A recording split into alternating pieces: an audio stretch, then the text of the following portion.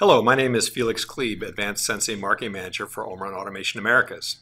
I'd like to welcome you to view our short series of Weblink tutorial videos for the MicroHAWK barcode readers. These videos are designed to help you get the most value from your MicroHAWK. Weblink is the browser-based configuration and viewing utility that lets you easily set up and monitor your MicroHAWK barcode reader. The topic of today's video is Weblink's match string functionality in the standard mode.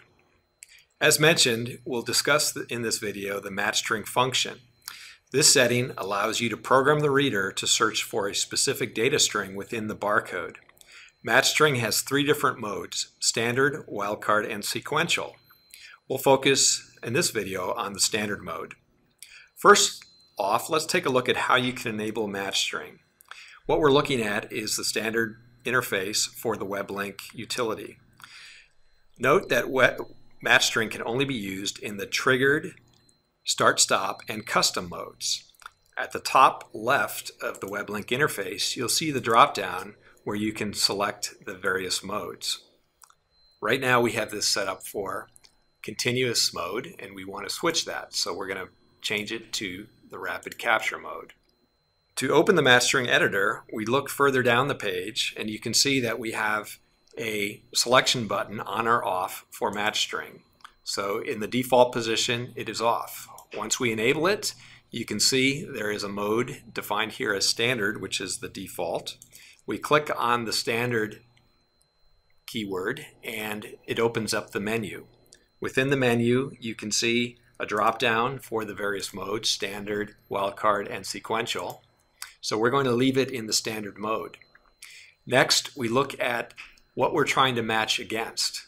We could be looking for a match of all the characters within the barcode to a desired value, or a partial match for a subset of the information within the barcode. In this case, we're first going to explore a partial match. You can see here we have selected a start, which indicates the start character. In this case, 3. It'll look for the third character within the data string, and then it will look for a length of 3 characters. In our match string database, we have for number 1 a 787, so that is what we're trying to match against. So we'll close this, and now we will trigger the reader, and you can see on the lower right, each time I trigger the reader manually with a mouse click, we're getting a match because this barcode indicated here has the 3 characters we're looking for, 787, in the correct position.